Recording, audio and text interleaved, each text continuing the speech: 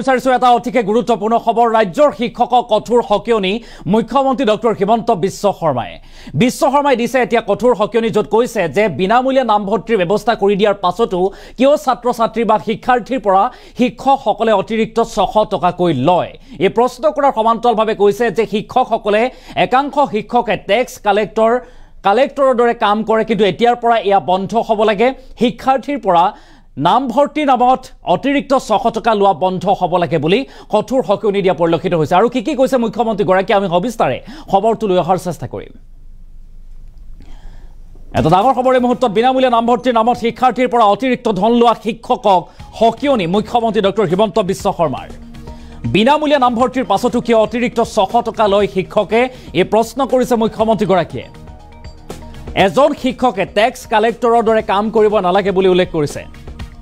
শিক্ষকে টেক্স কালেক্টৰৰ দায়িত্ব পালন কৰিব নালাগে শিক্ষাৰ্থীৰ পৰা ধন সংগ্ৰহ কৰি ফুৰ্তি পায় একাংশ শিক্ষকে আনন্দ লাভ কৰে একাংশ শিক্ষকে 600 টকাৰ কাৰণে ছাত্ৰ ছাত্ৰী বা শিক্ষাৰ্থীৰ লগত যুঁজ বাগৰ কৰে শিক্ষকে আৰু শিক্ষাৰ্থীৰ পৰা অতিৰিক্ত 600 টকা সংগ্ৰহ নকৰিবলৈ শিক্ষকক আহ্বান জনাইছে মুখ্যমন্ত্ৰী ডক্টৰ হিমন্ত বিশ্ব শৰ্মাই 600 টকা লাগিলে মুখ খুজিব শিক্ষাৰ্থীৰ পৰা নলব বুলিও এটা শিক্ষকক এই মন্তব্য বা আহ্বান মুখ্যমন্ত্ৰী গৰাকীৰ বিদ্যালয়ৰ আলোচনী কলেজ উইকৰ নামত ধন ল'ব নালাগে শিক্ষকে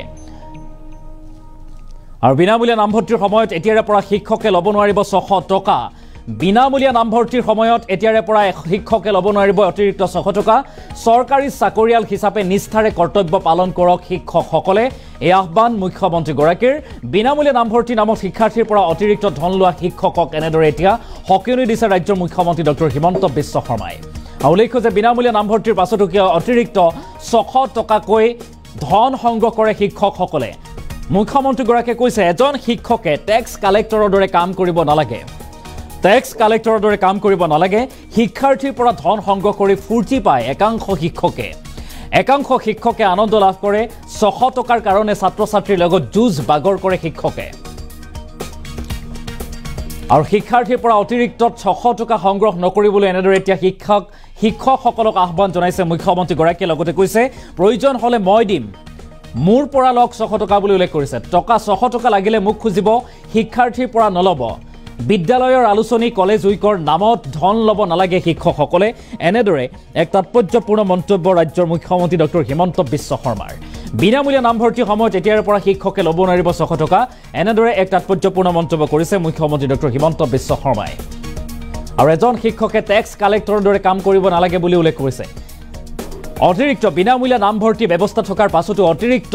ধন সংগ্ৰহ কৰা নামভৰ্তি নামত ধন সংগ্ৰহ কৰা শিক্ষকক এতিয়া কঠোৰ হকিয়নি ৰাজ্যৰ মুখ্যমন্ত্ৰী ডক্টৰ হিমন্ত বিশ্ব শৰ্মাৰ মুখ্যমন্ত্ৰীগৰাকীৰ মন্তব্য আমাৰ হাতত আহি পৰিছে মুখ্যমন্ত্ৰীগৰাকীয়ে কি কৈছে আমি সেই মন্তব্য আগবঢ়োৱাৰ চেষ্টা কৰিম মহাবিদ্যালয়খনত আমি ফ্ৰী এডমিশ্যন দিওঁ তাৰ পিছত ষ্টুডেণ্টৰ লগত আমি কিয় যুঁজ বাগৰ কৰি থাকিব লাগে আৰু এটা 600 টকা আমি কিয় ষ্টুডেণ্টৰ পৰা ল'ব লাগে লাগিলে 600 টকা মুখ খুজি দিয়ক আকৌ যে মুখ্যমন্ত্ৰী মহোদয় আপুনি যদি ইমান দিছেই মোক আৰু এটা 600 টকা দি দিয়ক অধ্যক্ষসকলৰ লগত ষ্টুডেণ্টৰ সম্পৰ্ক তেতিয়া ভাল হ'ব যেতিয়া ইউ কেন টেক ক্ৰেডিট যে বাবা মই চৰকাৰে দিয়া বুলি ক'ব নালাগে যে মই তোক ফ্ৰী এডমিশ্যন কৰি দিলোঁ complete go and sign in the life আপোনালোকে লগত কি লগাই দিয়ে নহয় মেগাজিন ওলাব লাগিব কলেজ উইক কৰিব লাগিব 600 টকা দিয়ক U are not tax collector of Guwahati municipality corporation এই যেটো আজি মই এই মিটিংখন নাপাতিলোহেঁতেন এই মিটিংখন যোৱাকালি পূব বংশৰ কলেজৰ অধ্যক্ষক মোৰ নিজৰ ইনিচিয়েটিভত মই ছাছপেণ্ড কৰিছিলোঁ Ranoj Pegu was reluctant DPI was reluctant মই বুজাই দিম বুজোৱা বুজি কথা নাই কিয় বুজাব লাগে কাক বুজাম আমি মই মোৰ ল'ৰাকহে বুজাম বাকী মই কলেজৰ অধ্যক্ষ এজনক বুজোৱাৰ মোৰ সাহস আছে নেকি I have to implement the rule and law. বুজোৱাৰ মোৰ অধিকাৰ ক'ত আছে বুজালে তেওঁ বুজিব কিয় মোক ক'ব ভাই আপুনি এজন মুখ্যমন্ত্ৰী আপুনিতো আপোনাৰ কি ডক্টৰেট আছে কি পিএইচডি আছে মই ইমান শিক্ষা দীক্ষা ললো মোক কিয় আপুনি বুজাই আমাৰতো বুজোৱা কাম নহয় না বুজনি লোৱাটো আপোনালোকৰ কাম being the government employee public servant it is your responsibility to obey the government order in toto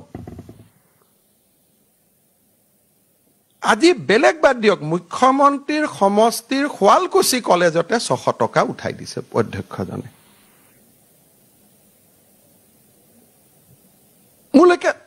লড়াইটো আর অসত্য কথা নকয় WhatsAppত আহিব Facebookত আহিব and I have a connectivity with the student community so মোৰ ৰিকুৱেষ্ট আজি গৈ আপোনালোকক লাগিলে 600 টকা মই আৰু বেছি কৈ দি দিম কোনো অসুবিধা নাই but free admission should be free admission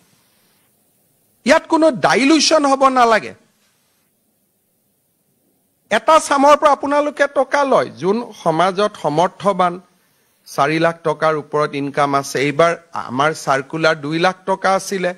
কিন্তু পিছত আমি ডাইলুট কৰি দিলু যে ৰেশন কাৰ্ডখন থাকিলে দিব সো বাই ইমপ্লিকেশন ই 4 লাখ হল যদিও গভৰ্ণমেণ্টে 2 লাখ টকা লৈকে দিয়ে কিন্তু এইবাৰ আমি যেটো ৰেশন কাৰ্ডখনৰ ওপৰতে বিনামূলীয়া এডমিশন দিলু দিব কলো so income bar has gone up to 4 lakhs rupees যেতিয়া 4 লাখ টকা আমাৰ ইনকাম bar হল তাৰ ওপৰৰ ফিজ আপোনালোকৰ লগত আছে জি ফিজ আছে এতিয়া এই কথাখিনি যে 600 টকাটো আমি কিয় ললো কলেজৰ অধ্যক্ষ সমূহে ভাবে যে একাংশই যে লৰা ছোৱালীৰ পৰা ফিজ নললে কিবা ভাল নালাগে অশান্তি এটা লাগি থাকিলে মনটো বহুতৰ এনেকুৱা মই ফিলিংস দেখা পাইছো মোক আমাৰ পূব কামৰূপ কলেজৰ প্ৰাক্তন অধ্যক্ষ এজন তেওঁ মোৰ লগত তেওঁ ডিবেট মানে ঘৰুৱা মোৰ সমষ্টিৰে স্যাৰ ফিজটো আমাক ল'ব দিয়ক লাগিলে টকাটো আপোনালোকে একাউণ্টত পিছত ঘূৰাই দিব somehow ফিজটো লোৱাটো কিবা এটা কি আছে মই নাজানো they enjoy taking the fees বুলে স্যাৰ আপোনালোকে ফ্ৰী দিব ডাইৰেক্টলি একাউণ্টত ঘূৰাই দিব আমি একাউণ্ট নম্বৰটো ঘূৰাই দিম কিন্তু আমাক ফিজ কিনি ল'ব দিয়ক আপোনালোকে কাবাক এপইন্টমেন্ট দি থৈছে কলেজত without following government rules and regulation তেওঁলোকে 1 তাৰিখে আহি আপোনালোকক দিগদাৰি কৰে সো আপোনালোকৰ নেপোটিজমটোৰ কাৰণে don't put government in trouble